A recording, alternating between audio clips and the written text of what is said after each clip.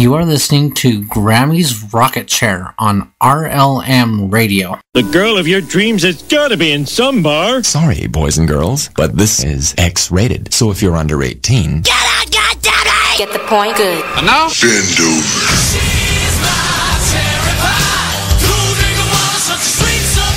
Y'all ready for this?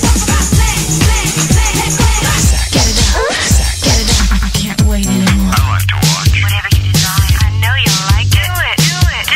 We do it all night long. And now, your host, Grammy. Buckle up, children. It's gonna get a little bit bumpy, or at least it's bumpy out here. Holy smokes, at least the wind is cut in half. Whee! Got a ride going on. Y'all are listening to Grammy's Rocket Chair here on RealLibertyMedia.com, Channel 3. Also on the RLMRadio.xyz side, RLM Spreaker Channel, RLM TuneIn radio station, later to be on the RLM YouTube channel, and the RLM BitChute channel. So, hey, and God knows where else we're at. I'm sure I've forgotten several of them because I've walked through doorways since then. But I do have to tell you this over here on Twitter. Number one, newsflash. Be afraid. Be very afraid. I have broken the 400 stalkers mark. I now have 401 followers. Oh, Lord, things could get scary. But from Waking Warriors, did you know that it's entirely possible to disagree with both liberals and conservatives? It's called Thinking for Yourself, and we highly recommend it. Yes, we do. Critical thinking is not necessarily something that everyone is able to implement, shall we say, but it is necessary if you want to be able to make it through the madness we call reality. Whee! It's fun. Asshole tells another asshole, quit being a dick. That's from The Onion. Oh, how funny. Okay. Let me see what this, yeah. I love it. Okay, so, in other words, I need to behave myself? Is that what that means? I cut the wind. Well, okay. Rob, when I cut the wind, honey, that's rocket fuel. But,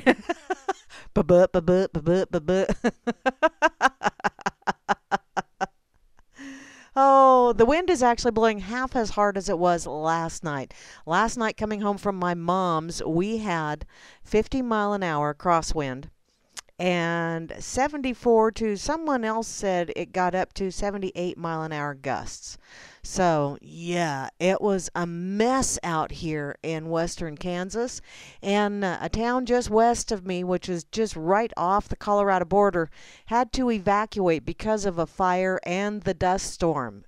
Couldn't get fire trucks to them, so they evacuated the town, which it's like, wow, how do you get people out of there when you can't see where the hell you're going? But that's pretty much what happened. And yeah, last 20 miles of me getting home was not real fun.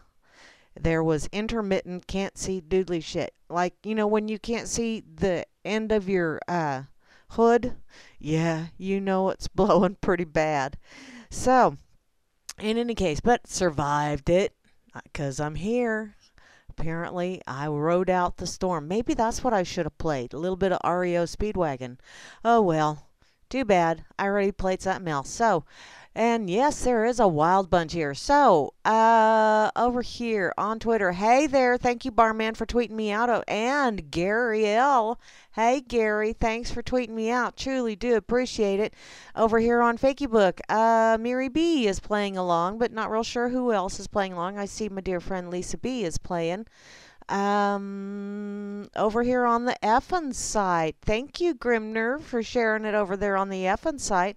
I also see Mary B's been over here, as well as Cowboy Tech and the lovely Estrella. Hey, Estrella, you wild woman, you. And yeah, I'm getting to the point where it's like anytime I see anything about Assad or Syria, and I wonder if maybe that is the whole intent behind this shit, is I'm tired of seeing it. So therefore I scroll on by, and maybe that's the intent. Maybe I shouldn't be scrolling on by. Maybe I should be paying attention. Because, yeah, you know, boy cried wolf syndrome. You just get to the point where it's like, hey. So, yes, Marcella, what is that? Oh, another person has been permanently banned from Twitter a few hours ago as a result of a neocon smear campaign. Ah, that's Ian56789 has been permanently banned. So, hey, Twitter, you're censoring. 1984 was not supposed to be a training manual. Not that you give a shit, but hey. And, you know, speaking from the Twitter side of the equation, they own the site. They're letting you play on there. And they make the rules. If you don't like the rules, leave. You know, that's kind of the way it works. Or you can rub their nose in it and then, you know, get kicked off and go, badge of honor. I got booted because I had that badge of honor for a while there, and then I went back to Fakey Book, and I still can't get kicked off. What the hell? Maybe I will today, or tonight, or tomorrow. Never know. Something to look forward to. Oh, well. Over here on Minds. Hey there, hi there, ho there, everybody on Minds. I forgot to get it shared over here, but I'm sure Grimmy did. Let me take a peek here at that Real Liberty Media. Just a sec. There it is. I'll just go ahead and click on that. And yeah, I'm live right now. It's scary, but yes, I am. Hey, be afraid. Let's see. Yeah. We'll just do that. And now that I've done all of those, let's see, I've done Twitter, I've done Effin, I've done Facebook, I've done Minds. I guess I only have one place left to go. And that's where you need to be if you want to play along in the chat and give me static and all that other fun shit. Because, yeah, over here in the RLM. Come on over to reallibertymedia.com. Think of a nickname, join the chat, give everybody else some static, voice your opinion, just be prepared to get it back at you.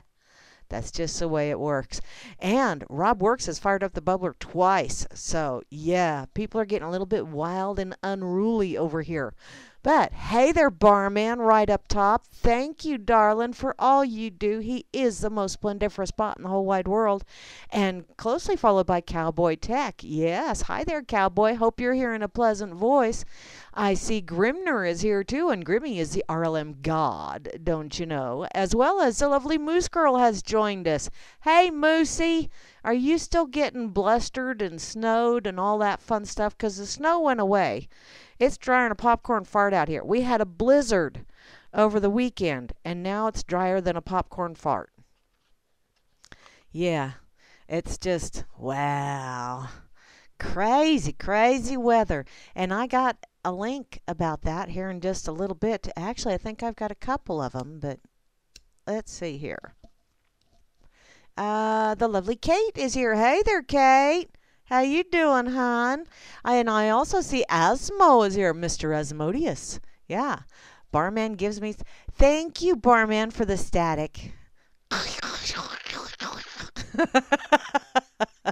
I really shouldn't do that because, yeah, I'll probably have that with my tin can and kite string.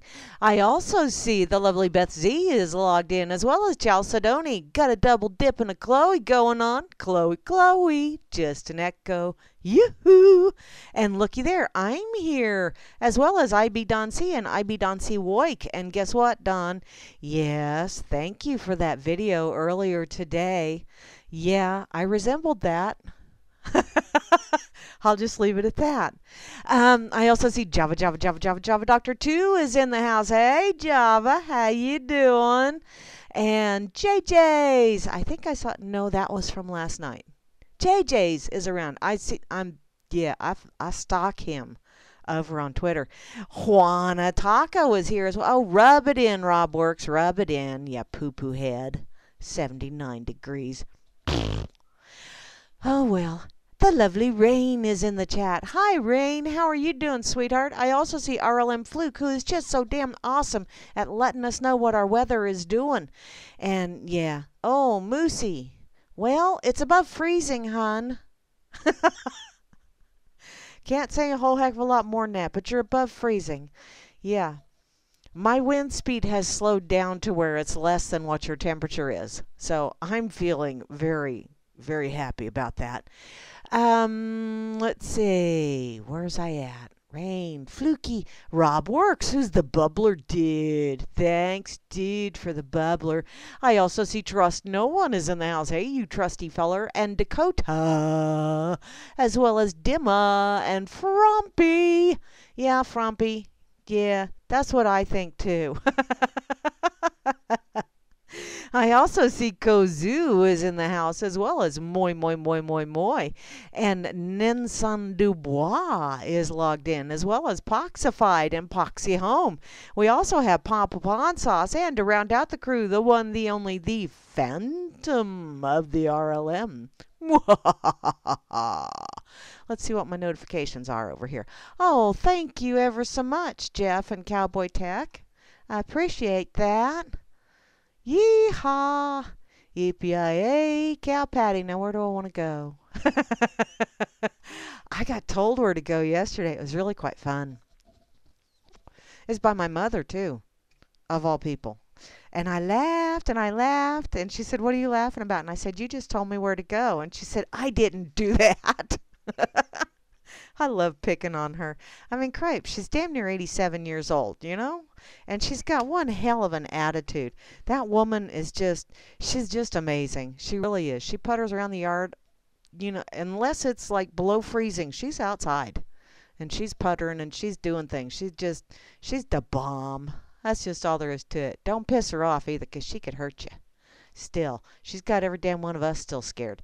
So, okay, let's see. I'm going to go ahead and close Twitter because, yeah, that picture of Arnold Schwarzenegger head in with apples, no. That was just one too far. Can't go there. Okay. Where was I at? Citizens, no, not that one yet. Not yet.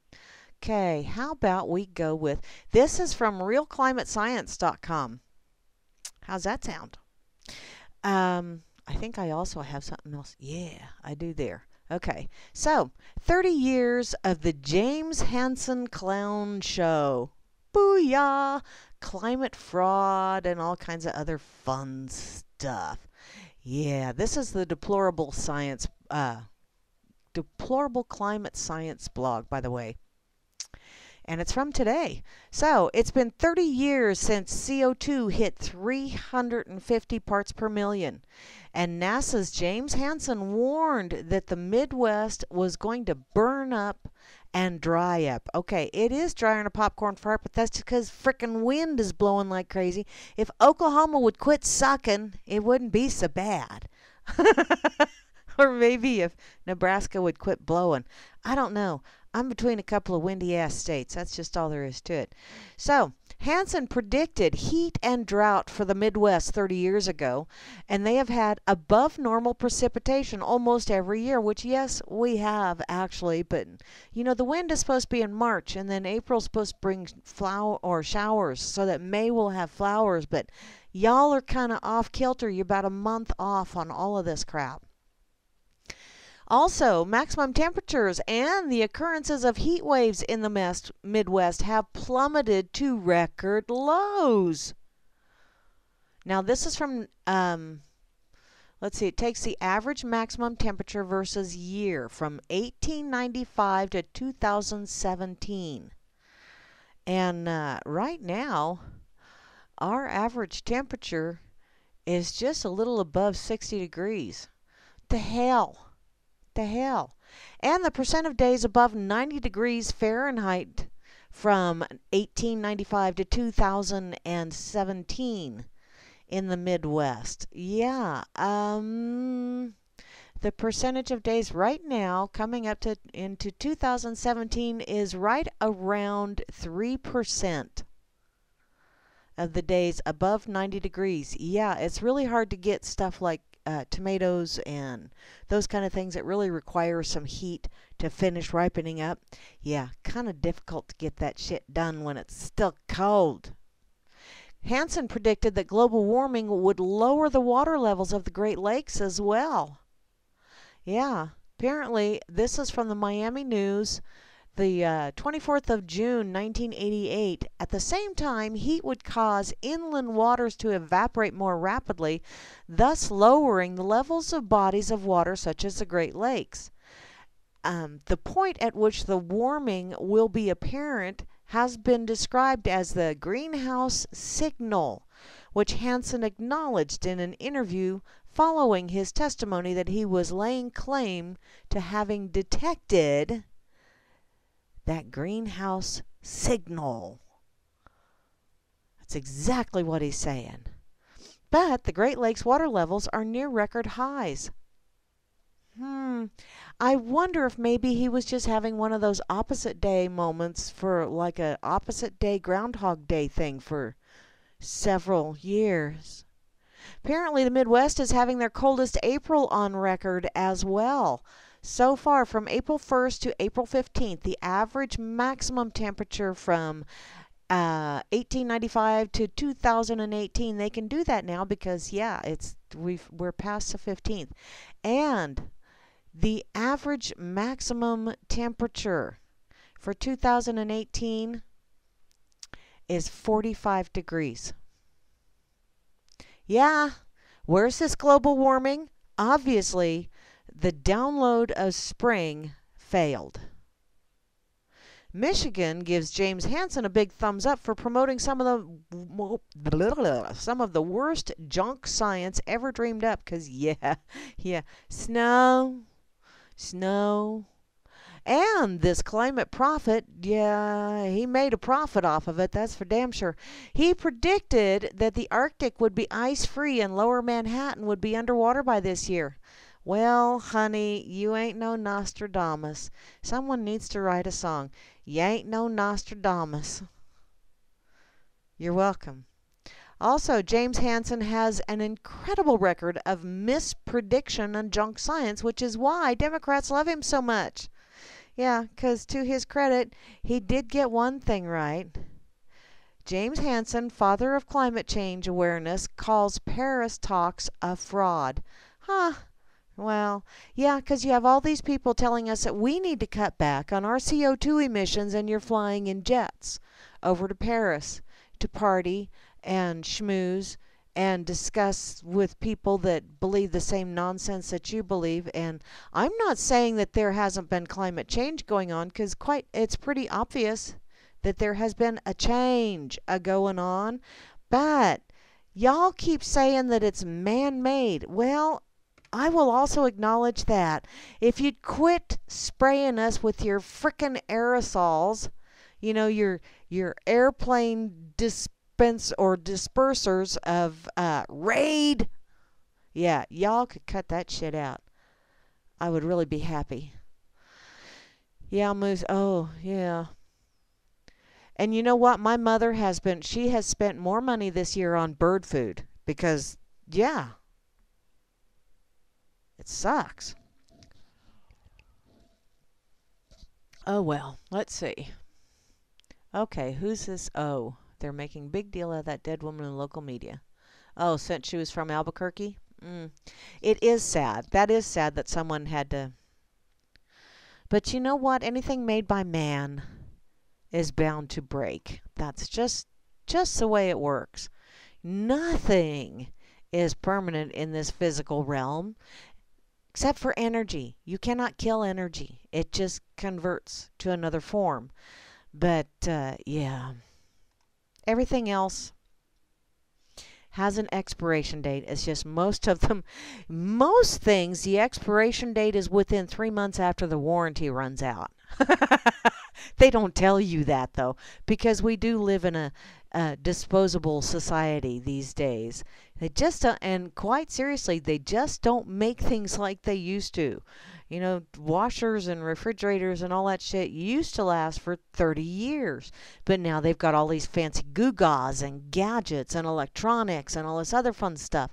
And if you listen to Larry Woods, they are not tuned properly to the right frequency. They're not operating on the right frequency. And so therefore, they are designed to break down because how are you going to have people to continue to purchase your product if everybody buys one and then, well, I don't need a new one, this one works just fine. Sure, it's 30 years old, but it works just fine. I see cars on the road that are older than 30 years.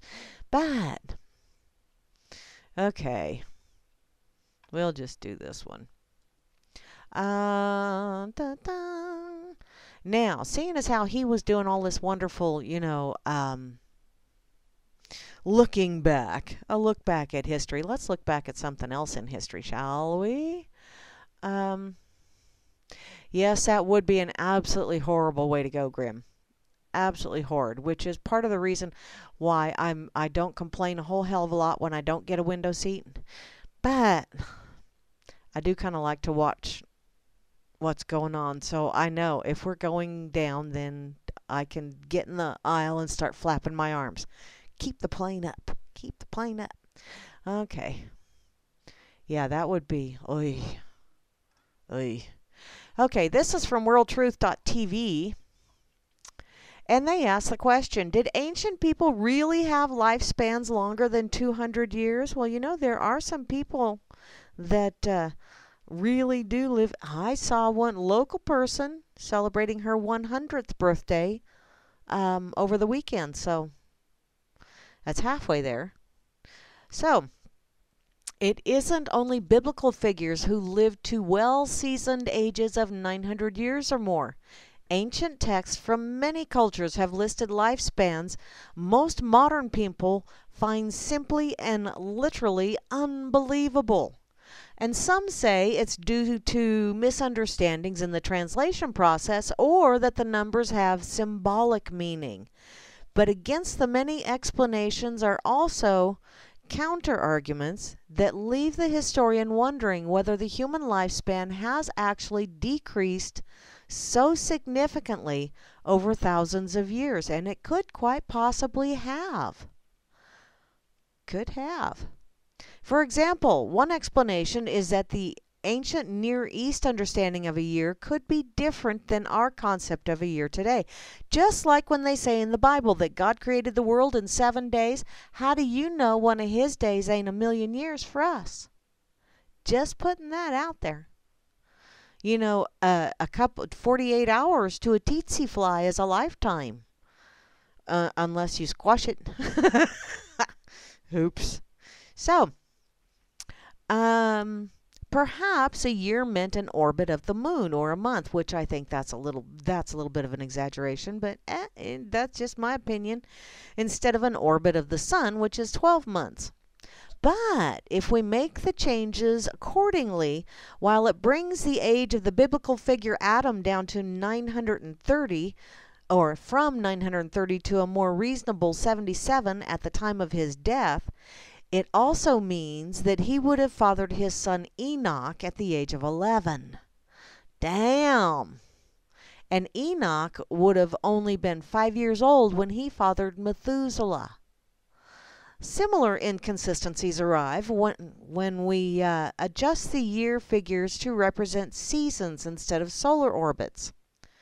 This is from Carol A. Hill, that she noted in her article, Making Sense of the Numbers of Genesis.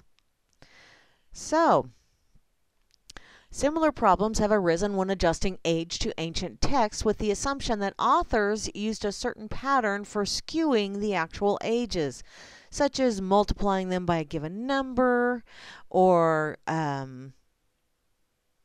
let's see, whatever. Yes, I see a flashing. What? Gary Elstrin. What? Okay, wait, huh? What? What do you do? Oh. Yes, that JFK to 9/11, everything is a rich man's trick, that is a wow. That is definitely an eye-opener that makes you, that's some brain food that will make you go, And once you realize the lie, that someone has told you a falsehood, doesn't it pretty much call everything that they say to you into question? So yeah, Yes, Grammy, they must have been horny little bastards if they're fathering children at 5. But moving along, so the mathematical patterns in this. In both Genesis and in the 4,000-year-old Sumerian kings list, which lists the reigns of single kings in Sumer, which is ancient southern Iraq, as exceeding 30,000 years in some cases, analysts have noted the use of square numbers.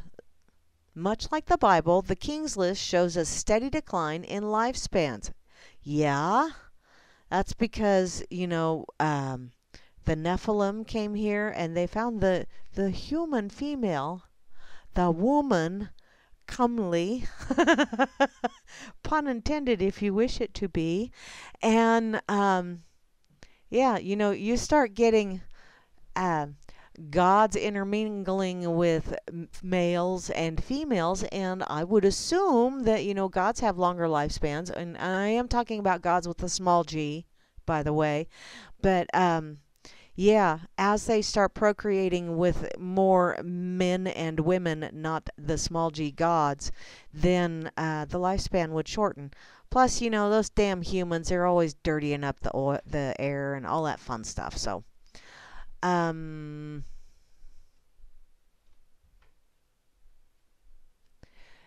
What's that? Oh, okay. Yes, Enoch did leave on a spaceship. But, yeah, he was one of the first joyriders on an UFO. So we're told. Okay, so, back to this. Much like the Bible, the King's List shows a steady decline in lifespans. The list differentiates between pre-flood and post-flood reigns.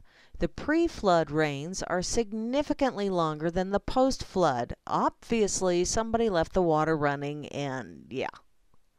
So, even post-flood lifespans are shown to be several hundred years or more, or yeah, some of them are several hundred years or more than 1,000 years. Yeah, read it right, Grams. Yoinks. So in the Bible, we see a progressive decline over the generations from Adam's 930-year life to Noah's 500 years to Abraham's 175 to my mom planning to be 126 to Dwight... But apparently Dwight Young of Brandeis University wrote in the post-flood lifespans in the Sumerian Kings List, it is not merely because of their largeness that some of these numbers appear artificial. Atanya's 1,560 years, to cite the longest, is but the sum of 2 preceding reigns. Really, that's still an extensive lifespan. Certain spans seem simply to have arisen as multiples of 60. Other large numbers may be recognized as squares, like 900 is the square of 30. Okay, yeah, do your magic math. Do your magic math. Why can't you just take it as it's written? No. Oh, there's no way, because those people couldn't have had technology. They couldn't have lived better than we did. They couldn't have had longer lifespans. They couldn't have been healthier than us because we're so advanced. We have technology. Yeah, right. 625 is the square of 25. 400 is the square of 20. Even among smaller figures, the square of 6 appears to be more frequently than one might expect. Young's article titled A Mathematical Approach to Certain Dynastic Spans in the Sumerian Kings List. So, yeah, they went to the trouble of putting this in stone to say, okay, be prepared for your first F-bomb tonight. We're going to fuck with the people several thousand years down the road. We're going to put this shit in here so it looks like we live for thousands of years. Man, they're going to be scratching their heads. They're going to be arguing with each other. We will keep them distracted for years. God. And we'll be watching from the pearly gates going, dumbasses. Sure.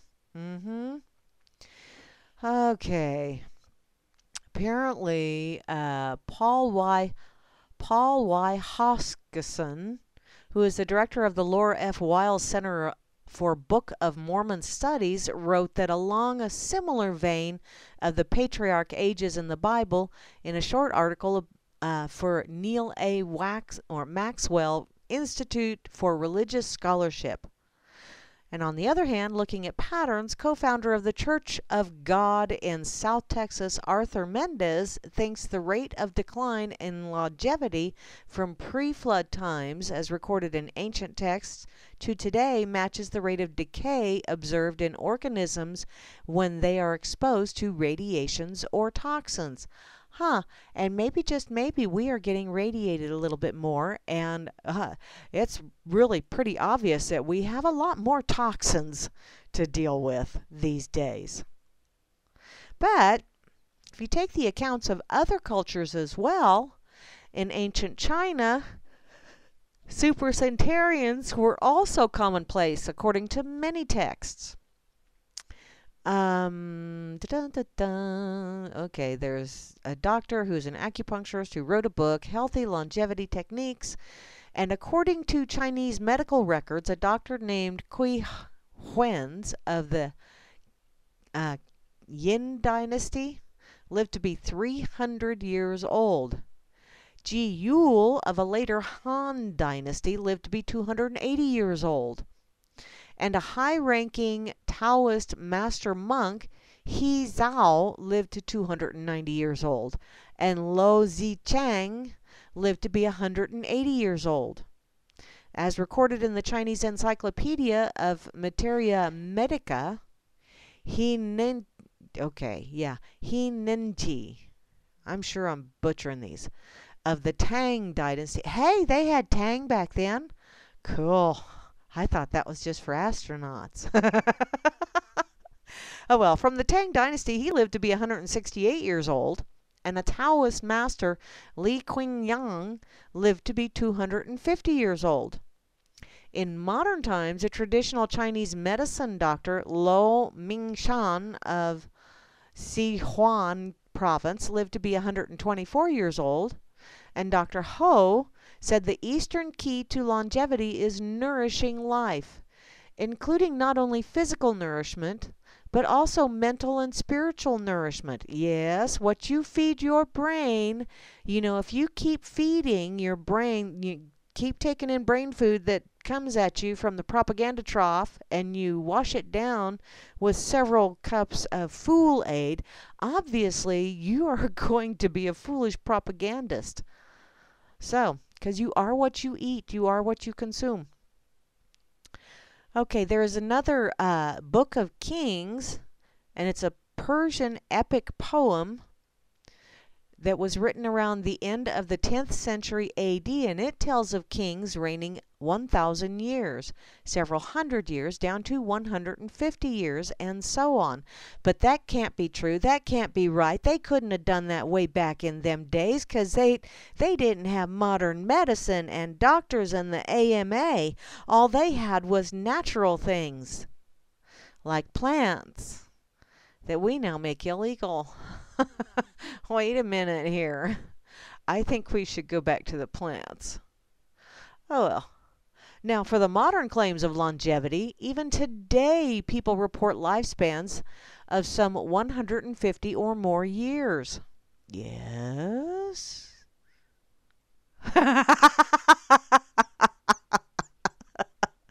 Thanks, Grammy. I didn't know that.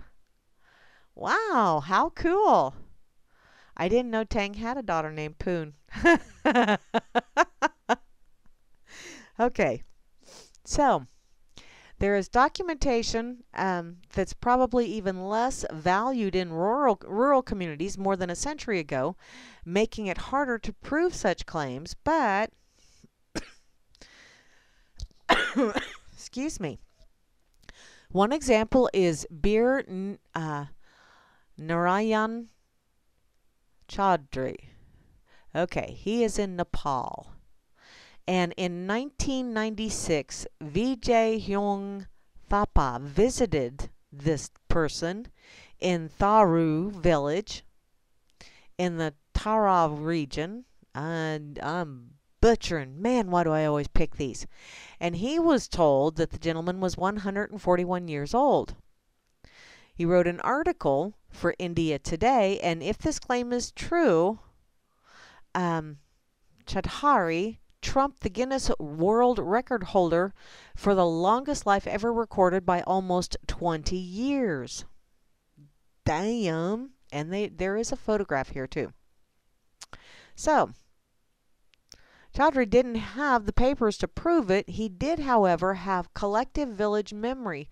Almost all the elders around remember their youth when Chaudhary, already an elder, would talk about working in the first Nepal survey in 1888.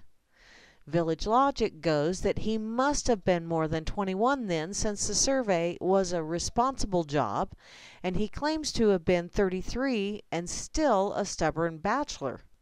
Wow. Many people in the Caucasus region of, I know I said that wrong, of Russia similarly claim ages reaching over 170 years without the documentation to back up their claims. Well, you know, it's no big deal because Popo Dangleberry didn't have proper documentation either, so, you know, and he was Popo for 8 years.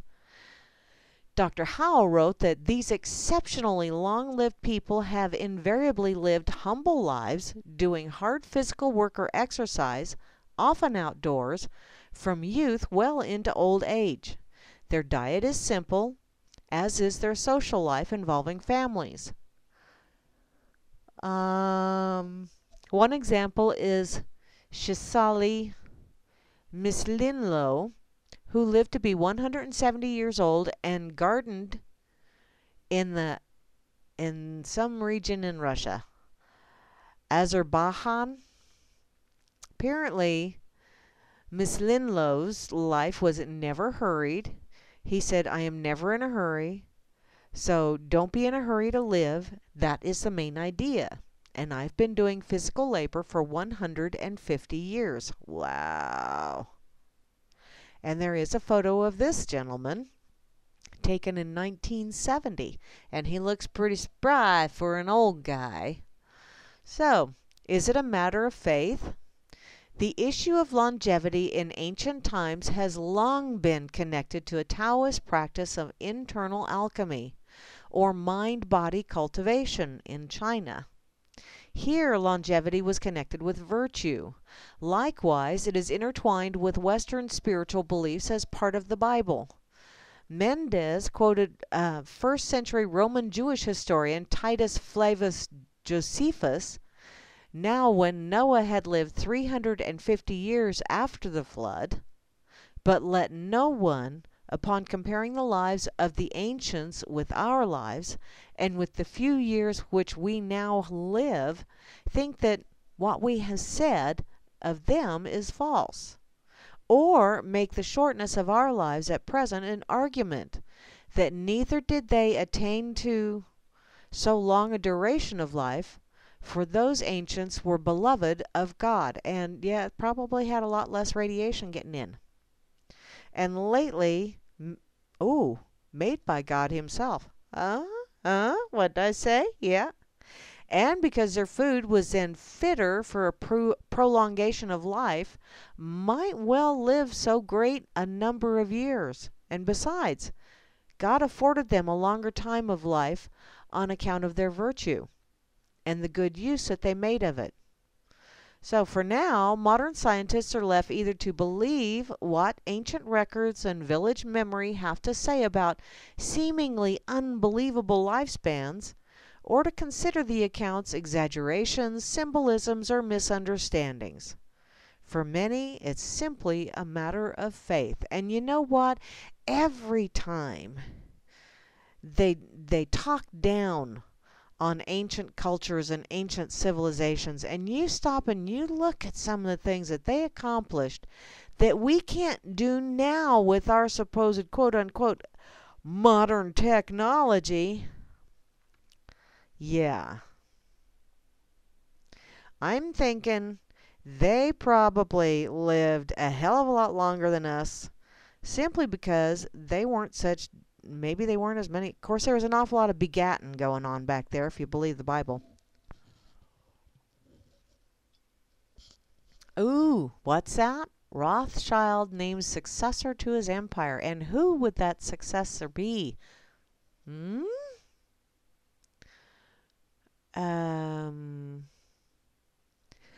Oh, goodness. Okay, I'm going to put this over here on this effing site as well. Just because it's like, wow. Wow. Them people got really, really old. And, you know, I've seen some people who are pretty freaking spry for old people. You know, or what I look at as old people because they're twice my age. But that don't necessarily mean that, yeah. Because I still think my mother could probably work circles around me if she really wanted to. I think she could. I know my grandpa could outrun me when he was 92. I know he could. But, yeah. And he lived to 98, I believe. So. Oh, go on, Grammy. I see this over here on the effing site. Go on. Okay. Now I'm going to go back to my pocket. Because I do have a couple other things. Let's see. Where do I want to go here?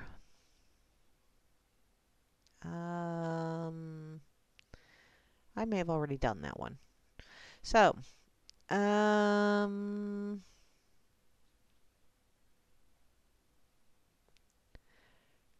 okay. Excuse me. Since I'm on the ancient thing. Excuse me. Darn. Dust in the wind. Yeah. No shit. This is from ancientcode.com. The Earth grid are ancient monuments the result of global consciousness. So, not only did they have a grid, and they have way cool things that we're so dumb, our archaeologists. Either we're dumb or they really think we're dumb. No, those circles that have little connecting lines that are all over South Africa, they had a lot of cows. And those cows, well, although they couldn't jump over the moon, this was probably what got that nursery rhyme started, because they would jump over those high walls and get in there and sleep overnight because it was safe from the wild beasties that couldn't jump those high walls. Just the cows could, because they were magic and shit. Yeah. So, in addition to the fact that Earth is so far the only planet capable of hosting life as we know it, many other mysteries engulf our homeworld. Throughout millennia, ancient civilizations around the globe left their mark on history, building supermassive structures that defy explanation. Our ancestors made sure to remain ever present in history books. Probably back there going, you know, people 1,000 years from now gonna be scratching their head and scratching their ass and going, how in hell did they do that shit? Magic! Today we admire and research awe-striking monuments built thousands of years ago, trying to answer some of the most important historical questions. How did civilization develop? How they managed to transport massive stones weighing up to 100 tons, and why so many monuments are similar in design. Must have been just one designer, but he just went all over the world, you know, because it's just in great demand. So, what if there was a higher purpose to these ancient structures? What if?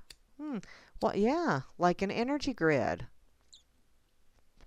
But perhaps the most critical question we have failed to address is it possible that ancient monuments were built with a higher purpose? And what if these striking structures were constructed not randomly, but were strategically positioned around the globe?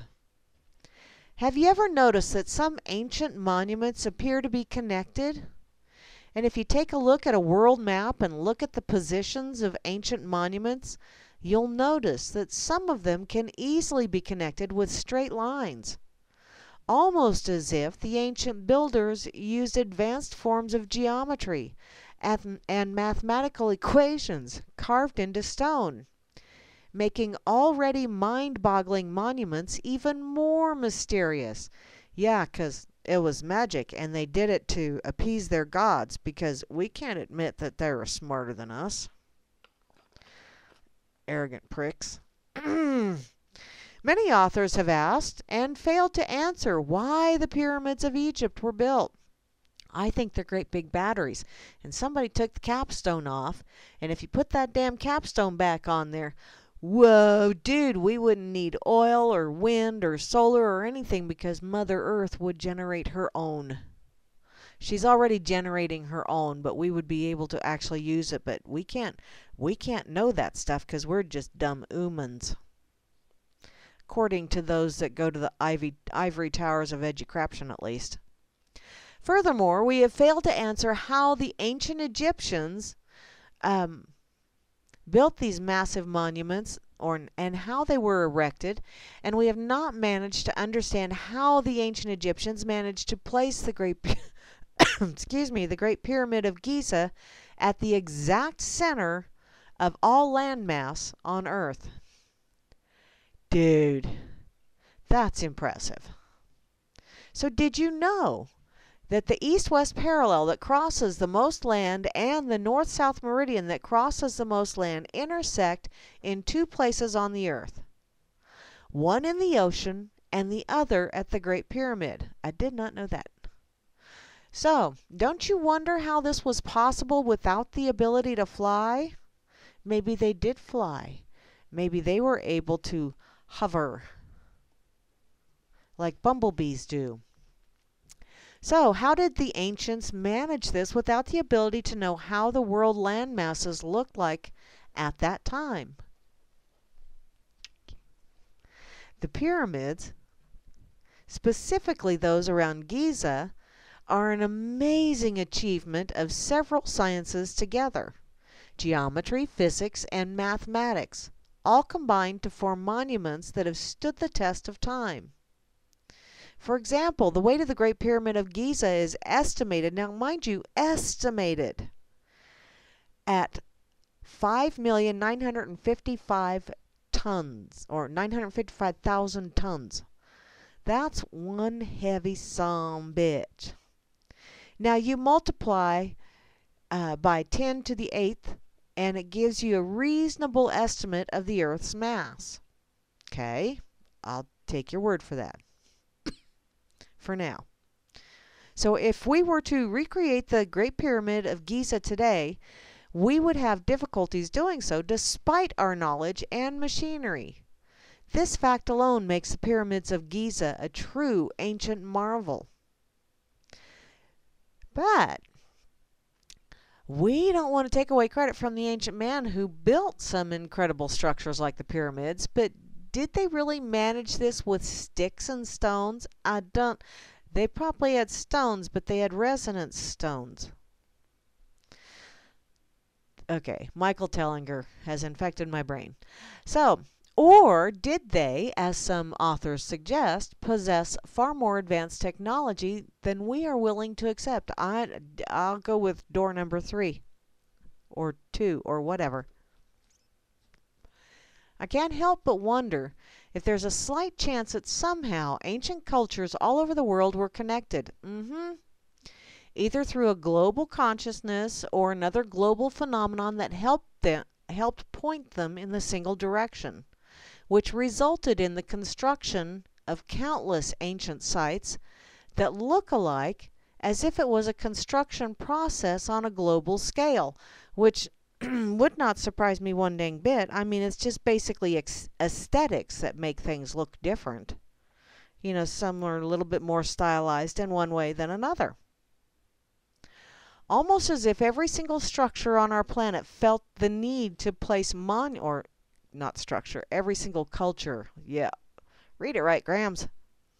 felt the need to place monuments such as the pyramids, the Stonehenge, Teotihuacan, and other incredible places in specific locations. Why did they pick those locations?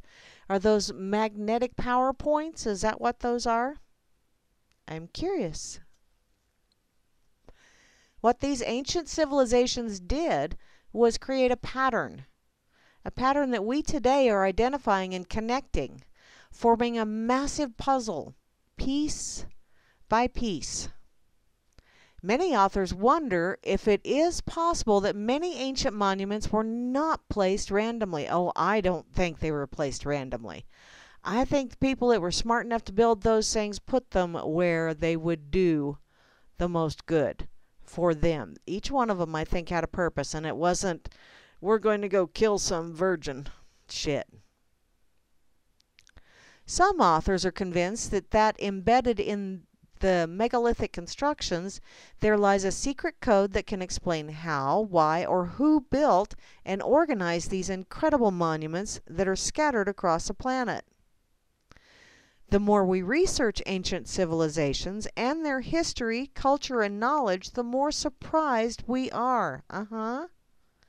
The more we find, the more we understand how little we know. And that is a blessing. You know, the more you study, the more you realize how little you actually know, because the more questions you have, and it's like, whoa, these people were really freaking smart. So, what if the ancient Egyptians did not place the pyramids randomly?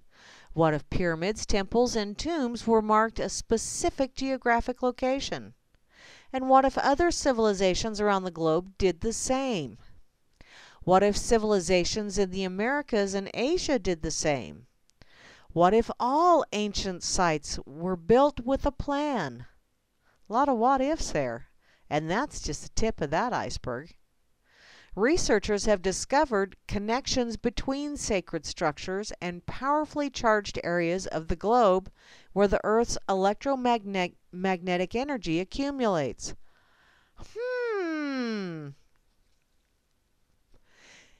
These locations were important and held meaning to the ancients. But how did the ancients know of these geographic locations?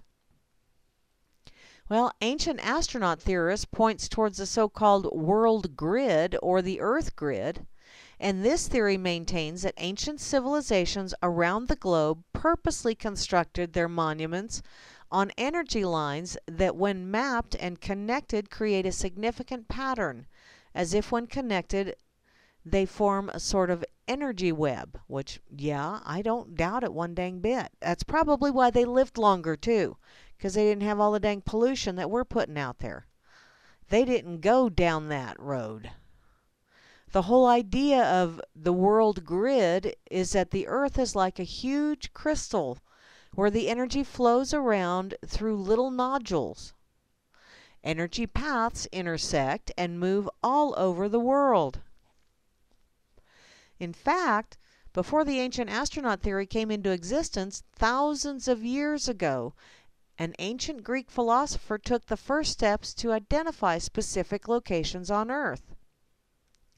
Plato was one of the first to propose the basic structure of Earth evolved from geometric shapes now known as Platonic solids. What Plato did was extremely interesting because he described the Earth as being created from 12 pentagonal faces and 20 vortices on the surface. Cool. Well, I didn't know that. So, when you take all of them, join them, and go on the map and mark them, you realize that there are geometrical formations that appear among them. Everything becomes connected.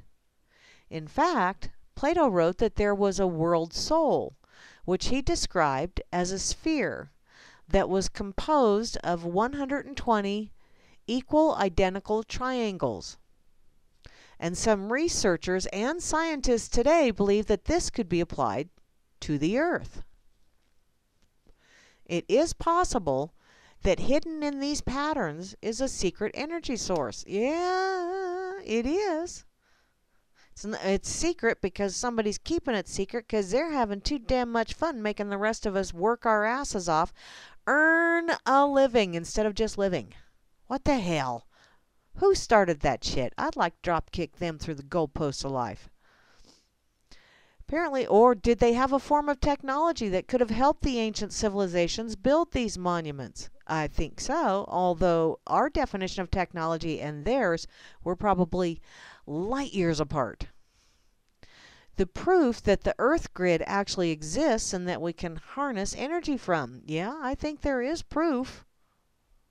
And thanks to our advanced science and technology today, which I think is a lot of it is based on theories that are false, but once you have that theory and you want to prove it right, you can come up with all kinds of fun little stuff and mathematic equations to prove it.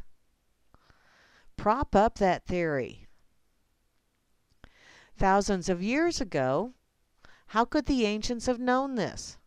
And if they did know about certain frequencies and energies, did they really build monuments to maybe harness certain energies? I think so. So what we see today is evidence of a higher consciousness present in ancient civilizations. I believe that is so as well. Gee, now I just had this pop into my head. Go with me on this. So it's like I binge watched the Netflix Lost in Space over the weekend. And at 2 in the morning, I had to quit. There was like 2 shows left, but I had to quit because I was pissed. Said, that's not the way it ended in the original TV show. And it was 2 in the morning and I was tired. So, but I binge watched. And, you know, you had these colonists and they were going to Alpha Centauri and they were going to colonize Alpha Centauri and yada, yada, yada, blah, blah, blah. But they had this one Dr. Smith. Now, one Dr. Smith was playing all of these different people off of each other. And now the connection I'm making here, wait, go with me on this, is that pre-flood, post-flood. So we had some kind of cataclysm going on. Pre-flood, the Dr. Smiths were outnumbered and people knew who the Dr. Smiths were and they called their bullshit and didn't put up with their bullshit. After the flood, you had a couple of Dr. Smiths that lived. And the Dr. Smiths started playing each other off of each other. And those Dr. Smiths actually knew how some of this shit really worked. And they worked it to their advantage so that they could not have to work. Everyone else would have to do the work. And they would say, I know how to do this. It's a theory. I mean, what the hell? Everybody else puts out crazy ass theories. Why not mine? So,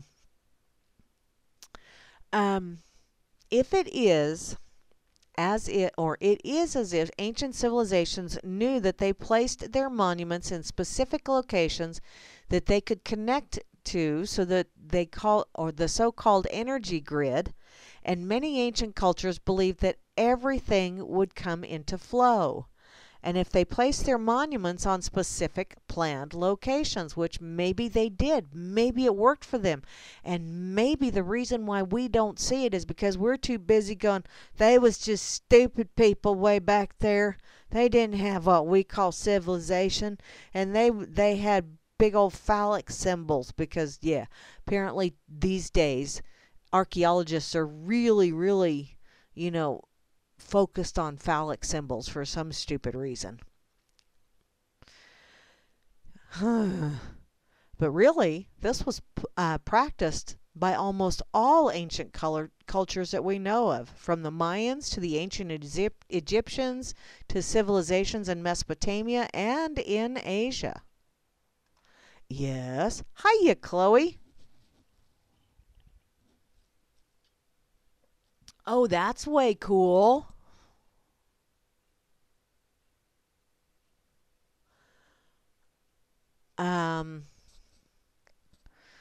Oh, Alex Jones is just freaking nuts. He's just nuts. He's gone off the deep end.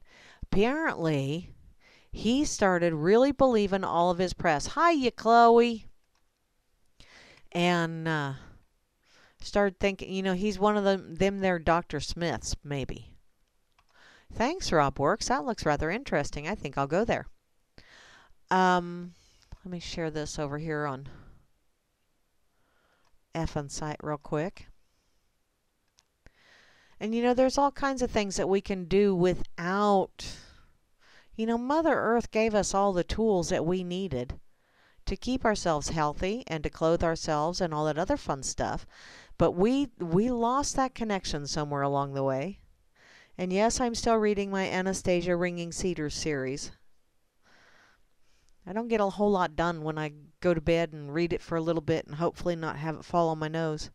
Actually, it won't fall on my nose now because I have to hold it far enough away that the book won't reach my nose. But that's beside the point. So, let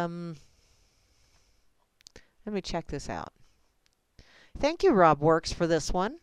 From the Trenches WorldReport.com. Company develops revolutionary way to create leather, wood, and bricks from mushrooms. So it's not just hemp that they can do this with. And it's not just the plastics that we are filling up our oceans and landfills and all that other fun stuff that we can do this with. You can also do it with mushrooms. And yes, we do have the animal kingdom, we have the plant kingdom, and we have the fungi kingdom. They are 3 different kingdoms. 3 different life source kingdoms, if you will. So, in a world where the average person consumes more resources than could possibly be generated in their lifetime, there is no surprise to hear that our quickening resource consumption is resulting in a slow-motion collapse of the environment and all the life on the planet. I don't doubt that one bit, because we are such a lovely little throwaway society. We need to stop that. However, excuse me, researchers at a San Francisco-based startup company have discovered a way to counteract this degradation. MycoWorks, M-Y-C-O Works, W-O-R-K-S, is a company which creates products out of fungi. They're such fun guys. And believes that the answer may lie in replacing just some of the many products we consume with this entirely sustainable and renewable source material. Much like hemp. Only hemp is from the plant kingdom and fungus is its own, because it's not really a plant and it's not really an animal. It's somewhere in between. So, they can take our greatest resources, which is human waste, and turn that into something that's really valuable to us. They have the ability to give us everything that we want. This is from Philip Ross, Chief Technology Officer at MycoWorks. So, soon you could be wearing shit for clothes.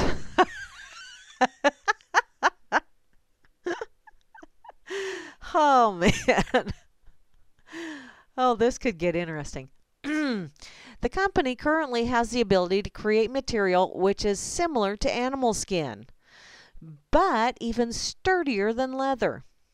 They were able to create products which are more durable than deer skin in only a matter of months. But what is perhaps most encouraging about the project is that the material only takes 2 weeks to create, whereas real leather takes about 2 years for the animal to be ready without considering the cost of feeding and housing. Yeah, and then the animal's got to be made naked. Well, usually the animal doesn't live. Okay, ain't no usually. Animal don't live through that process. On the contrary, mushroom-based products are entirely cruelty-free and can be created from any number of waste materials such as hemp, herds, paper waste, sawdust, and corn cobs. They're not just for wiping your ass. Old redneck joke. So, by feeding mushrooms, particularly things that they like, as well as managing temperature and light exposure, these scientists are able to create various breathable materials which theoretically could replace cloth, leather, and even wood and brick. Yes. That's true, Grim. That is true. They would be shitting bricks. Well, part of the process. So, being more resilient than brick and less flammable than wood, this material would naturally work well for building. I wonder how well it would stand up to earthquakes as well, or tornadoes. Eventually, Philip and other scientists believe that it will be possible to produce smartphones, solar panels, and a whole plethora of other products from waste material and mushrooms. Got a shit phone, dude. Yeah, I know. Cost next to nothing, too. Yeah, it may be shit, but it didn't cost that much. I got a shit phone now. Okay, moving along. So, everything that we call agricultural waste is actually an incredible resource that mushrooms can grow on. We're past peak oil, so if we're going to replace our current materials with something, it's still going to have to hold up to some type of sustainable way, which I'm sure somebody's going to step in and say, we're from the government and we're not here to help. By the way, that invention you have there, that is a threat to our national security. Why is it a threat to our national security? Petrodollar, that's why. You came up with it, we're going to seize it. Thank you very little. Move along or you will die in a very mysterious manner and you will have a suicide note.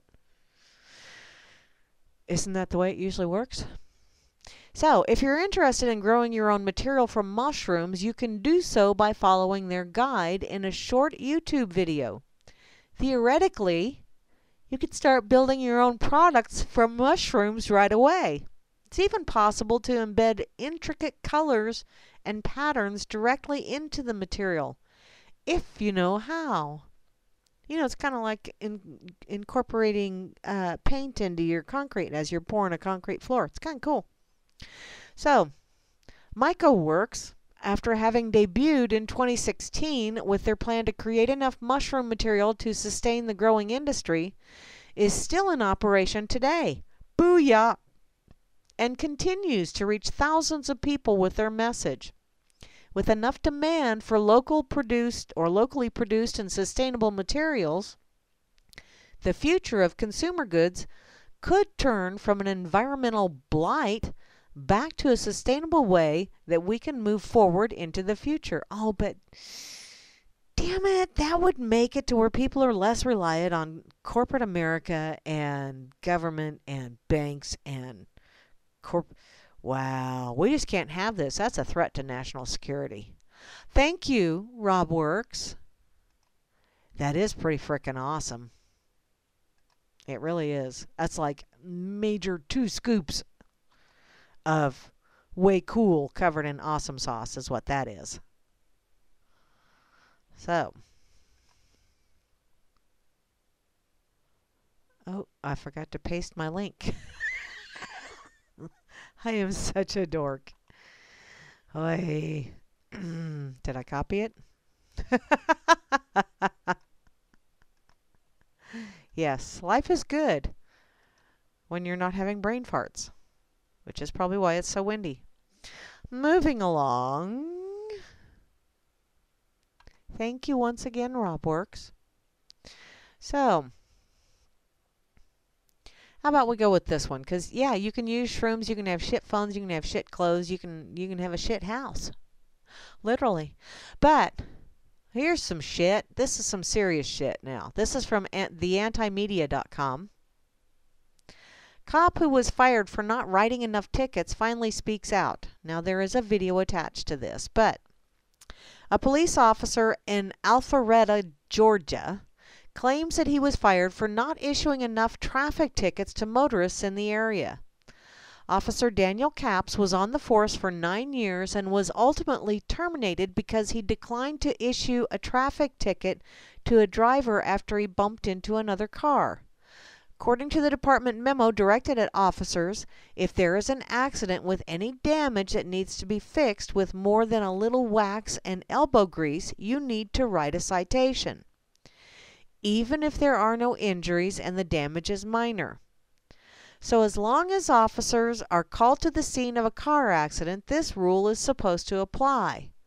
But CAPS decided to let the motorist who caused the minor incident off with a warning. Someone's already needing to pay the insurance. It's hassle.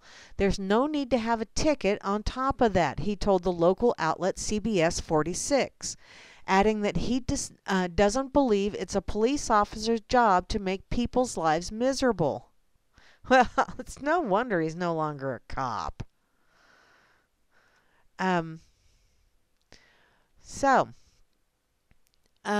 He said that when CAPS, according to Charles Westover, who rear-ended the driver in front of him at a slow speed, to have a blanket policy that applies to all kinds of incidents doesn't make a lot of sense to me.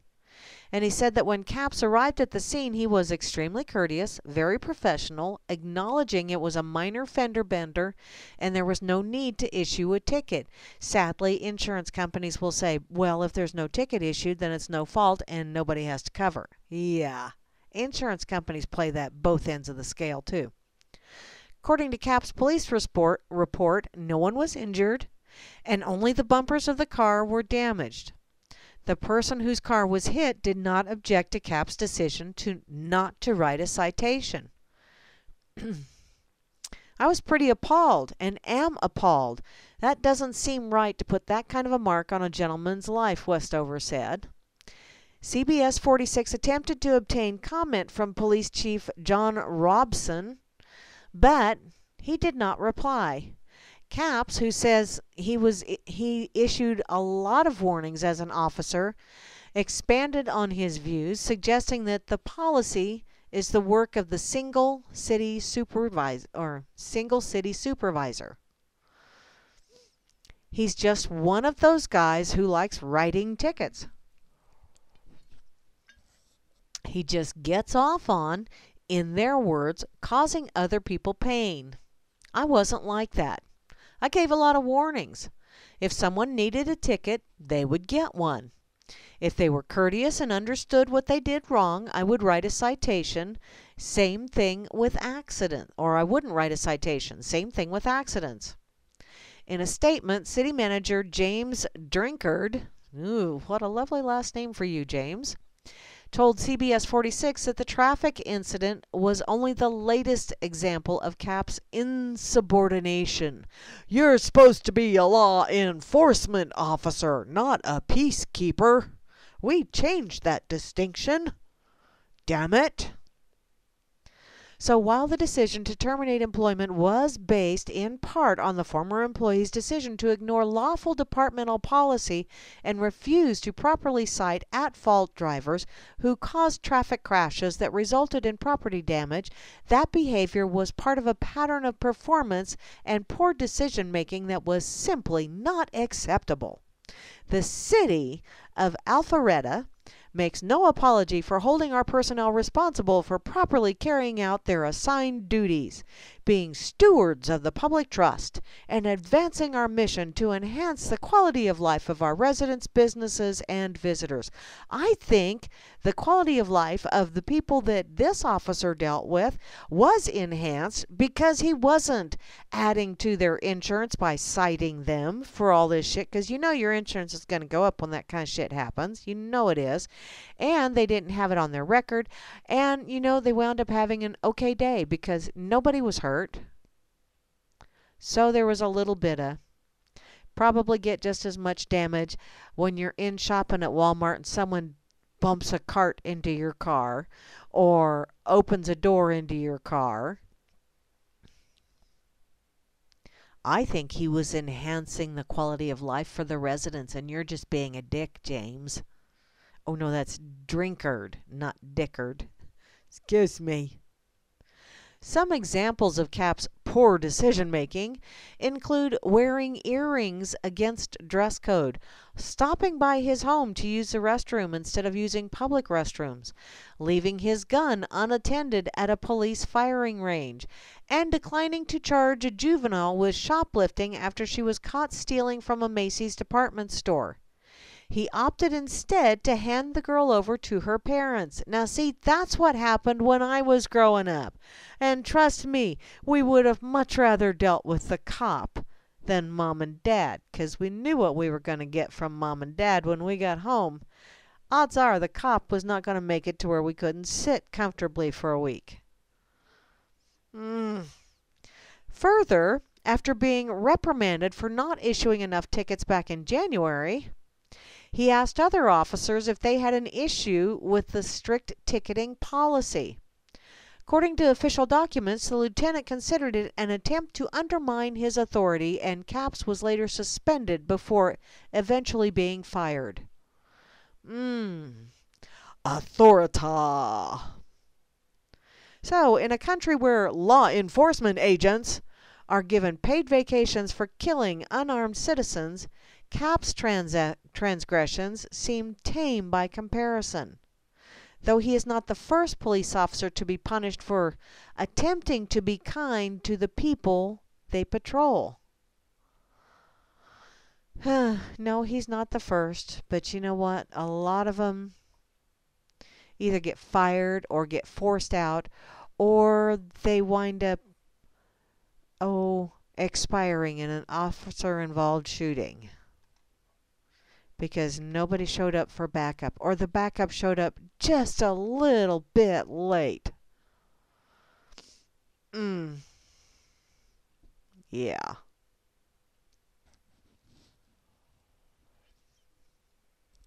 What's that, IB Don? What you talking about? Okay. Let me put this over here on the effing site as well.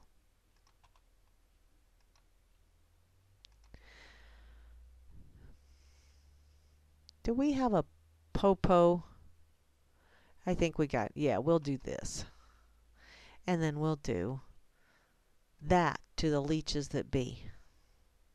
You know, those guys that demand you be a law enforcement officer, not a peacekeeper. Keep up with the change of the verbiage, damn it. Okay. Back to my pocket I go. So, I'm going to check this one out. First, actually, this is one that my dear sister Catherine over in Ireland posted this on Fakey Book from greenmedinfo.com. Citizens up in arms against 5G wireless technology rollout. So, are their concerns justified? Now, this is from March of this year, so city council chambers and local officials in the U.S. are facing the outcry of residents frightened by the next generation 5G wireless communication, which by all accounts will be taking over neighborhoods soon. A resident in Montgomery County, Maryland, raised her voice to ask local officials, why can't we do a real health assessment here and find out what the real health risks are to her children and the public? So what are the risks? And more to the point, what is 5G? So 5G is fifth generation wireless system. And they are new network technologies designed to make your cell phone and similar wireless devices become super duper powerful and fast. Yeah, right. It's scheduled to be deployed from 2018 and made commercially available in 2020. And we're told that 5G is expected to support at least 100 billion devices and up to 100 times faster than current 4G technology. So, one thing I did find out though, and this is from someone where I get my cell phone service, that you get, they used to do those things where you got charged extra to be able to text to each other. You know that text just piggyback on the other stuff. So it's not like it took up any kind of extra bandwidth. It was just another way to bill you. And this is pretty much, they're going to bill you to make you sick. Oh, wait. Is this involved with the medical community? Well, it is on GreenMed Info. The 5G tech will employ low, 0.6 gigahertz to 3.7 gigahertz, mid 3.7 to 24 gigahertz, and high band frequencies 24 gigahertz and higher. The high band frequencies largely consist of millimeter waves, or MMWs, which is a type of electromagnetic radiation with wavelengths within 1 to 10 millimeters and frequencies ranging from 30 to 300 gigahertz. Now, I don't understand a bit of what I just said there.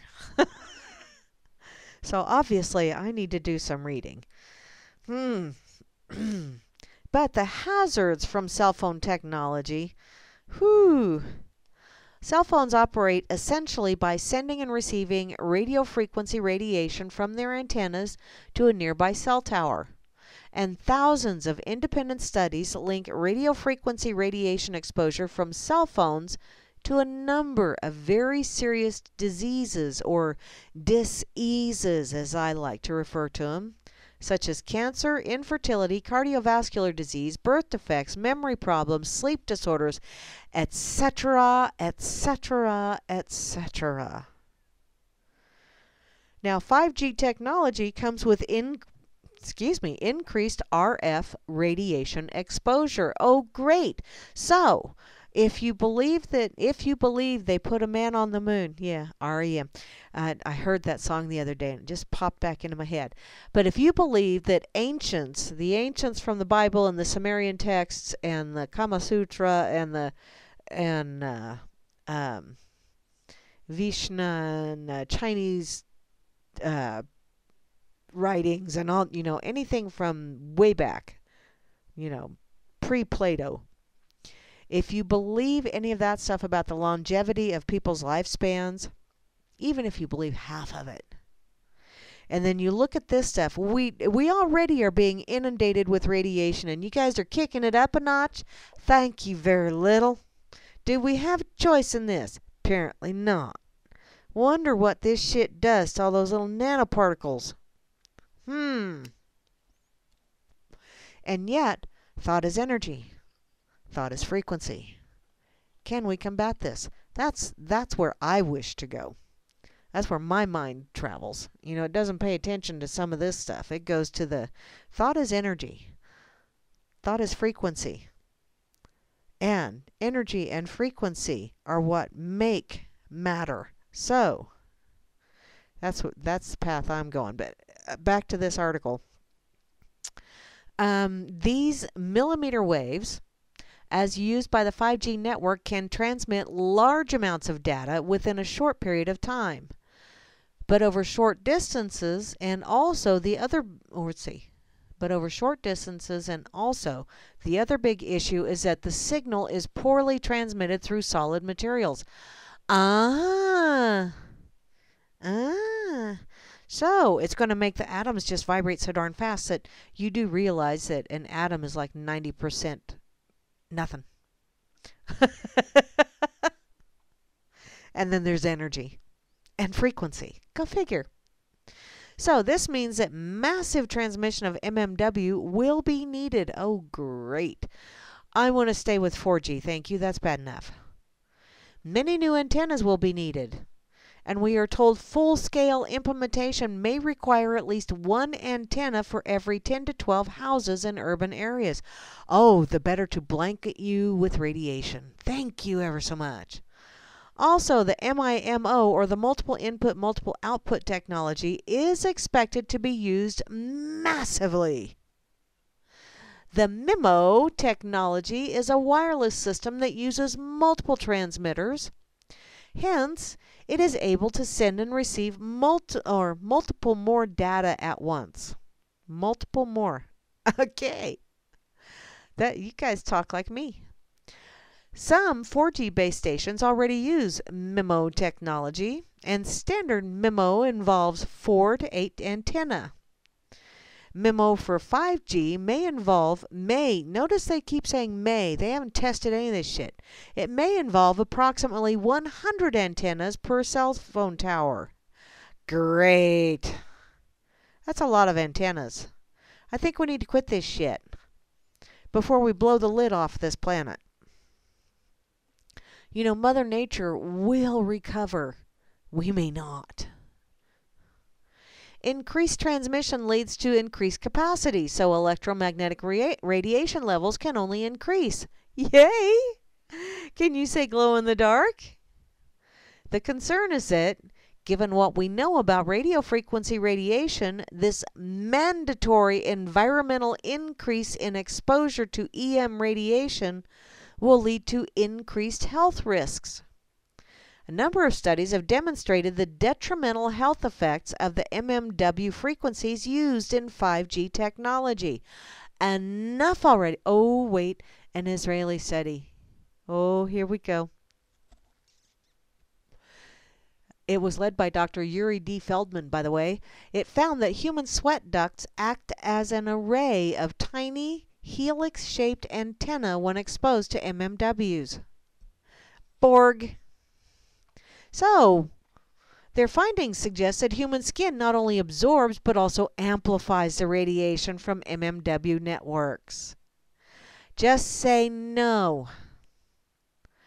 A study carried out to evaluate, or actually 9 apparently, to evaluate the interactions and implications of MMWs with the human body discovered that more than 90% of the transmitted power is absorbed in the epidermis and dermis layer. No. The effect of MMWs on the skin is arguably the greatest concern of these new wavelengths used by 5G technology. We might as well be looking at the possibility of increased incidence of many skin diseases and cancer in the coming years in areas where the 5G technology is deployed. Culling the herd. And people are going, but it's 5G. Dude. Okay, force yourself to have an attention span longer than a goldfish, people. Now, as for the damaging effects on the heart, a 1992 study found that the frequencies in the range of 53 to 78 gigahertz impact the heart rate variability in rats. And a Russian study on frogs whose skin was exposed to MMWs discovered abnormal heart rate changes, or arrhythmias. And it's hazardous to the eyes. Oh, so we'll be blind, deaf, dumb, and frickin'... 1979, a study carried out in Poland to evaluate the influence of millimeter radiation on light transmission through the lenses of the eye. And it was discovered that low-level MMW radiation produced lens opacity in rats, which is associated with the production of cataracts. Thanks. Want a cataract? No, I drive a Mazda.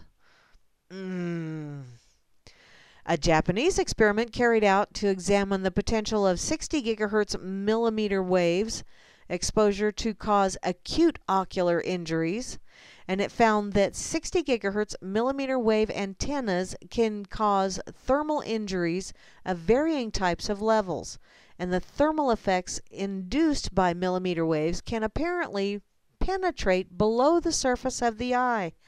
Great. Now, we have 180 scientists and doctors that are calling for a moratorium. Scientists are concerned. And 180 scientists and doctors from 35 countries have recommended a temporary ban on the rollout of 5G technology until its potential hazards on human health and the environment have been fully evaluated by scientists independent of the telecommunication industry. So what are the real dangers of 5G technology? Well, the short answer is we don't fully know yet. But the studies have on this area a lot of cause for concern. You know, this reminds me of what that Dr. David Keith had to say about the chemtrails, you know, the shit, the cloud seeding, as they put it. going on. Well, we really haven't done any studies on the long-term health effects on humans or the environment with this, but it's the right thing to do because global warming. Fuckers. The health hazard of most studied 3G CMDA technology, shown to cause an array of detrimental health effects, have not been fully revealed yet, and here we are at the verge of adopting a potentially more dangerous technology. So don't you think we should fully evaluate the health effects of 5G before rolling out the technology? And let's not forget, alternatives to wireless mobile technology are available. Fiber optic broadband technology is a feasible and safer alternative. I firmly believe that technology or technological improvement can be obtained without jeopardizing the health of the general public. But then again, we are the general public. We are people. We are humans, aka we are non-entities, according to them. But, you know, what they don't realize, a little fly in the ointment of their little evil plan is, you know, with their whole mindset of we must have a throwaway society so that people will continue to purchase our product. If you kill off most of the people, ain't gonna be nobody around to purchase your product, asshats.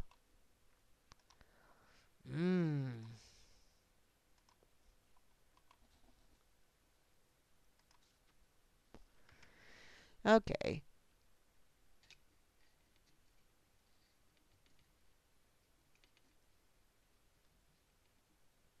Okay. Checking out that. You guys are talking about Tea Party. Cool. Yeah, Rob Works. What I just posted is most definitely our strange attraction to self-destructive behaviors, choices, and incentives. Okay, you know what? I'm just going to go to the pig. I need a chuckle. So over here on the pig, pigazette.com, come on over, say hey to Hambo and Porcus. Tell them Grammy sent you. They'll probably run away. The word of the day is Heil Hog. It is a pigism. It's the proper greeting for an arrogant, loudmouth Parkland punk who seeks to goose-step his way to mandatory gun confiscation. Okay, I get that. In the quotable quotes section, Karl Lagerfeld slams Me Too by saying, if you don't want your pants pulled down, join a nunnery. Oh, Karl, fuck you. That really does belittle those that have had that forced upon them. So, fuck you. That is not the answer, Carl.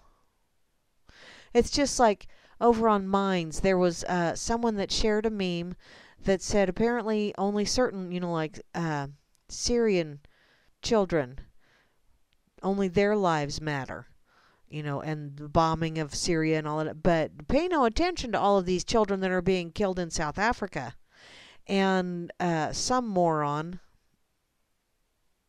decided to comment on there and say, if you don't like the way it is, move. Oh, fuck me running. Dude, seriously?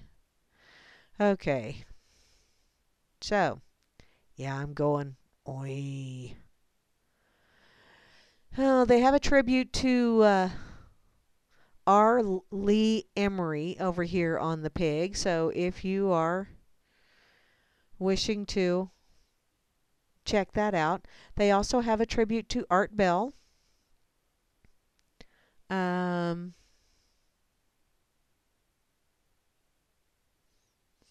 Let's see. Okay. Quite a few things over here. Okay, so in this date in history, or on this date in history, the 18th of April, 1906, a civic-minded Mother Nature decides to try her hand at urban renewal. She thrills the socks off of San Francisco denizens with an 8.3 earthquake. That's why you can't have nice things.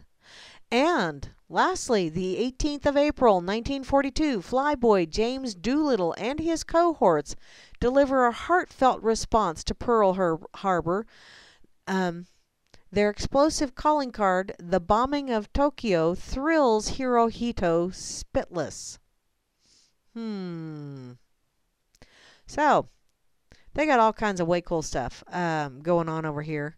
I don't know that they have updated the, or maybe they, okay, April 1st isn't the only day of the year when people say and do things that test our credulity. Oh, so apparently all month of April they're going to have all kinds of fun little April Fools on you going on in their top story over here on the pig. So come on over and check it out. Now, let's get to this one. This is from the tls.co.uk, or the Times Literary Supplement. It's a leading international weekly for literary culture. I saw the headline and went, ah. So, what is an empath? You know, there's an awful lot of people that are going around saying, I'm an empath, I'm empathic. Are you? Well, the images seem so seductive. Reproduced in striking colors, they show our brains in action, regions lighting up as our thoughts and emotions fluctuate. So here's an angry brain, and then there's one bent on seduction. And compare these two, the brain of someone blessed with a strong empathy instinct and a psychopathic brain whose empathy circuits remain dark and unilluminated even when confronted with sights one might assume would melt the coldest of hearts. So what wonders modern functional magnetic resonance imagery can reveal? So why can we watch in real time as someone's brain morphs from one state to another? Well, our Victorian forebears were entranced by the old pseudoscience of phrenology, which extrapolated from the external lumps and bumps of the skull to reveal the character of those that lay beneath, and benevolent or miserly, loving or hostile, irascible or placid.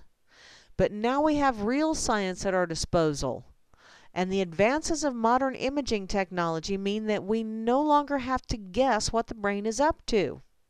Well, not all the time.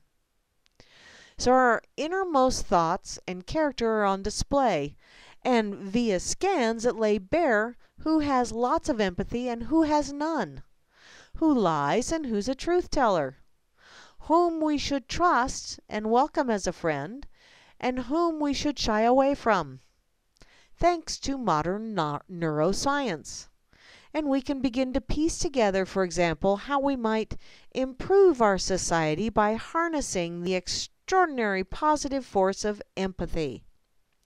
I thought maybe this was going to go to the thought police, and it just might yet, but hey. So, since neuroscientists, psychologists, and geneticists now know which parts of the brain are specifically linked to empathy and compassion, we should be considering how we can enhance these abilities. The empathy instinct is an idea whose time has come. Harnessing this new technology, Peter Bazalgette assures us that the empathy instinct would allow us to create a more civil society. Oh, here we go. This could be scary. That may seem an odd sort of promise for someone who did so much to debase popular taste through his role in developing modern reality television to make, but then returning prodigal sons are always welcome. What? Modern reality television to make? Okay, whatever. He assures us that we can work with the profound insights into the human mind that the mapping of our emotions using functional brain imaging has made possible, and all sorts of improvements will then follow. His particular hero is the Cambridge academic Simon Baron Cohen, whose pioneering work he repeatedly draws on and praises. So what exactly is it that the fMRI scans show us about the brain?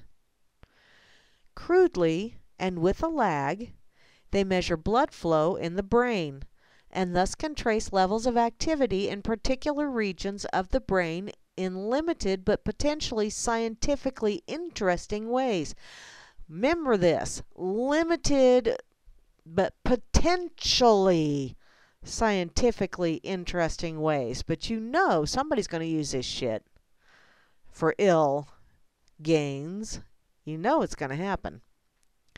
The digital data that MRI machines can produce can, through careful manipulation, here we go, through careful manipulation, be transformed into pictures. Kind of like those pictures of the globe from space. Yeah. What, it's supposed to look more like a pear, according to Neil deGrasse Tyson, and yet, no, it's like they took a can, like a soup can, and they drew a circle, and then they started coloring it in.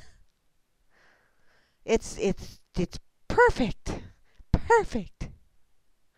But through careful manipulation, they can transform pictures, and those images can be produced or manipulated to appear in color. They're telling you right now. So as to highlight patterns to which we wish to draw attention. Yes, manipulate things to highlight things that we wish to draw attention to. Oh, I can't see how this could go bad at all. Few will be surprised to learn that our changing thoughts and feelings are associated with physical changes in our brains. No duh. Excuse me. Note well, however, that the observed patterns differ from individual to individual and from experimenter to experimenter. Oh, but that doesn't mean we can't come down with concrete, you're a psychopath, because it says so in this book. Moreover, statistical averages derived from the gross changes in brain function in large experimental groups themselves derive from simple simulated experiments that in no way capture the intricacies of everyday social situations. It presents enormous difficulties when we attempt to interpret them at the level of the individual subject. Oh, but attempt to interpret they will. Once again, what pops to mind is lost in translation.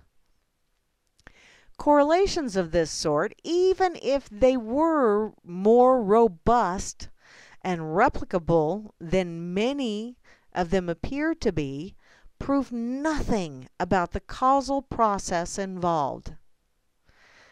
But that's not going to stop them. Thought police! More seriously still, we possess no way to translate heightened activity into the contents of people's thoughts. Nor do we have the prospect of making such translations, except for in science fiction and scientism.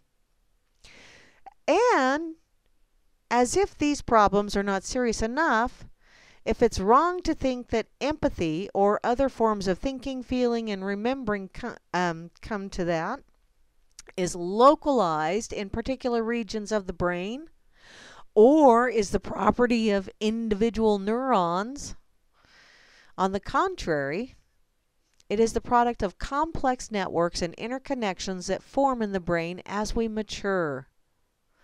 fMRI images don't allow us to see an empathy instinct, or a property instinct, or a justice instinct, or a democratic instinct, or all instincts. So, let us pretend for a moment, though, that we can accept Basil Getty's claim that the digital mapping of the empathy instinct. He then invites us to consider how differently the history of the 20th century might have been if only this new knowledge had arrived a few decades sooner. Hitler, Stalin, Mao. Between them, they liquidated over 100 million of our fellow human beings. Had we the benefit of today's diagnostic tools, chiefly MRI scanners, we might have seen some serious abnormalities in these three dictators' brain functions. Or not, as the case may be. And you know what? If you stop and think, those things, as vile as they were, they are lessons for us to look back on and say, we ain't going there again. Sometimes ugly is a necessity for learning, but the only reason that it may be a necessity for learning is if you're so frickin' blind or so frickin' complacent that you refuse to either see or do anything when you see to stop that kind of stuff. So sometimes you need a hard lesson to really drill it in, to let you know this is assholio behavior and you really don't want to condone it because, yeah, you could be on the next list. First they came for. So, just how the existence of these images might have prevented the horrors of mass extinction is left unclear.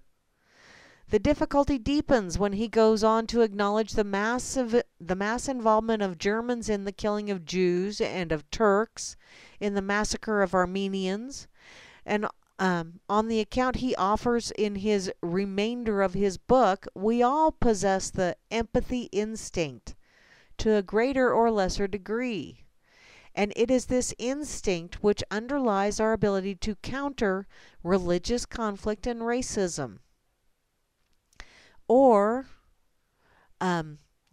decent health and social care, effective and humane criminal justice, and human rights more generally.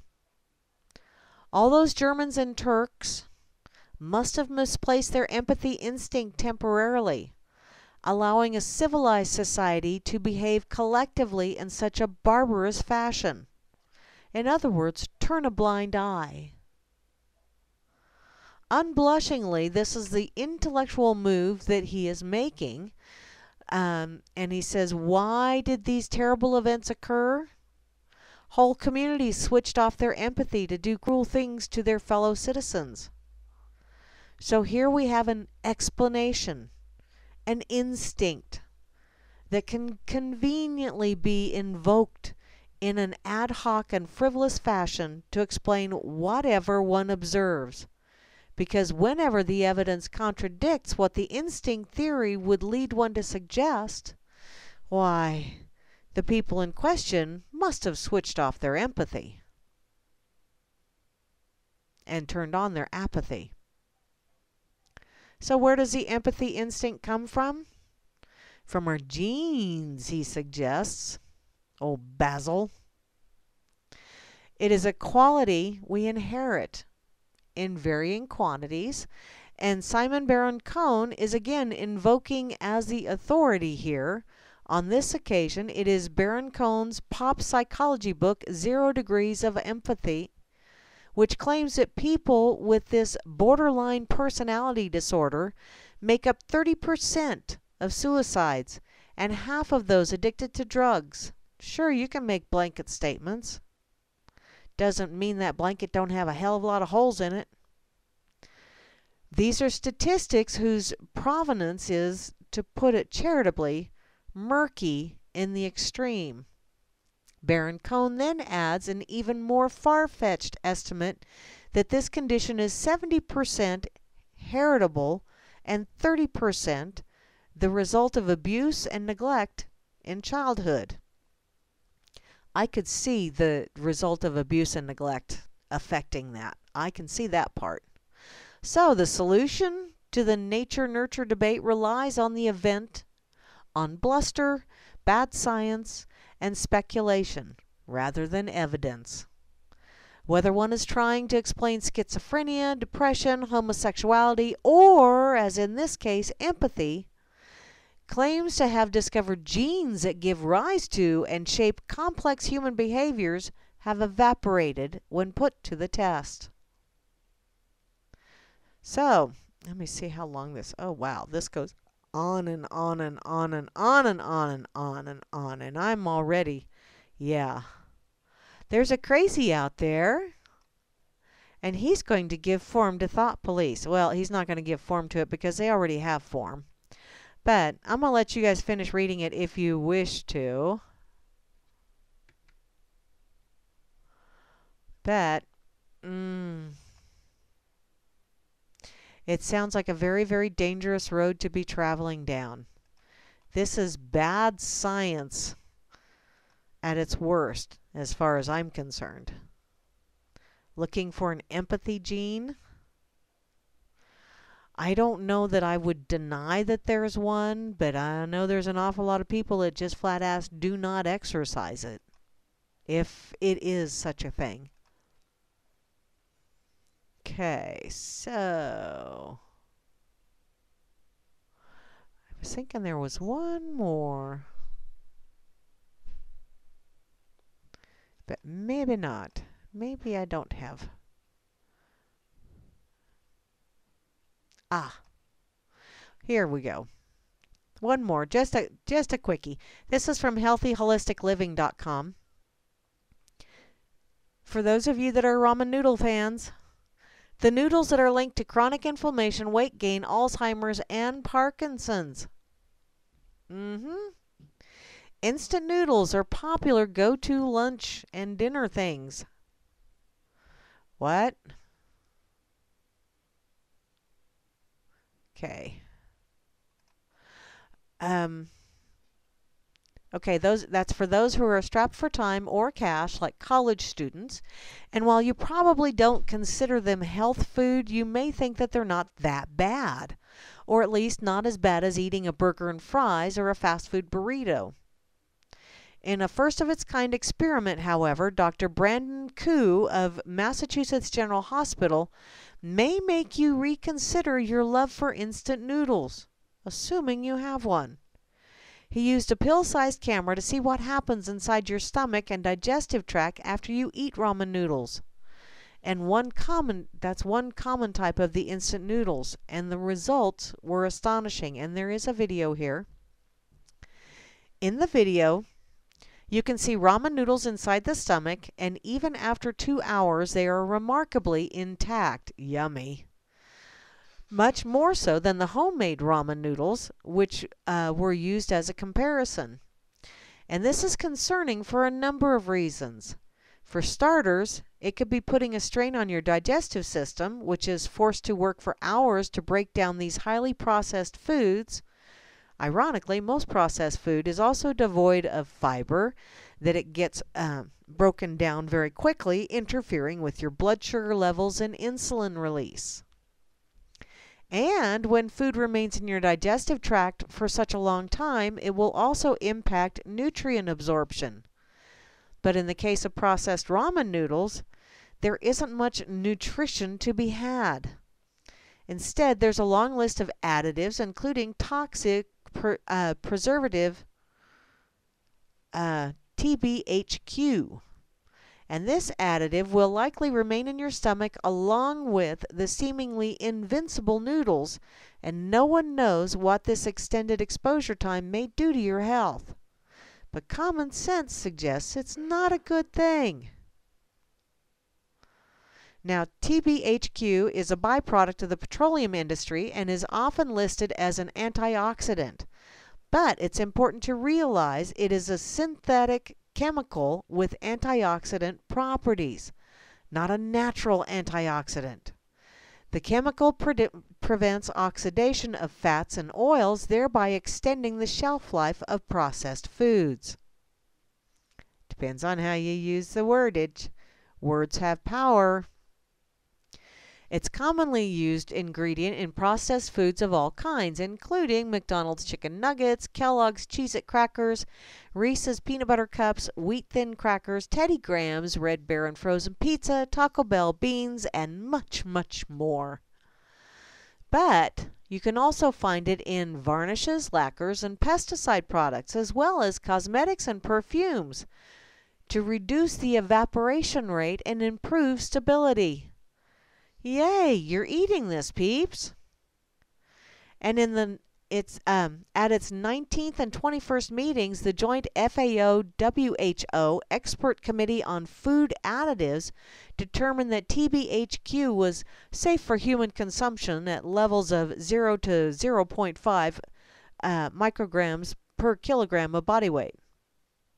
However, the Codex Commission set the maximum allowable limits up to between 100 to as much as 400 milligrams or micrograms per kilogram, depending on the food it's added to.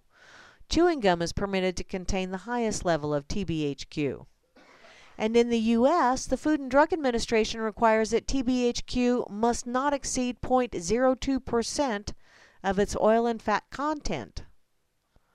So, there's quite a discrepancy in supposed safe limits, but it's probably best to have little or no exposure to this toxicant, as exposure to 5 grams can be lethal. And according to Consumer Dictionary of Food Additives, exposure to just 1 gram of TBHQ can cause nausea and vomiting, ringing in the ears, delirium, sense of suffocation, and collapse. So, stay away from, there's more to this, but I'm running out of time. So stay away from those damn ramen noodles. Those things are nasty, nasty, nasty. Make your own noodles if you got to have noodles. So, y'all been listening to Grammy's Rocket Chair here on RealLibertyMedia.com, Channel 3, on this Wackadoodle Wednesday. And I've kind of gone wackadoodle far afield on this one tonight. But, please remember, stay away from ramen noodles. Exercise your empathy instinct. And remember, I truly do love you all. And I wish you all enough. Good night.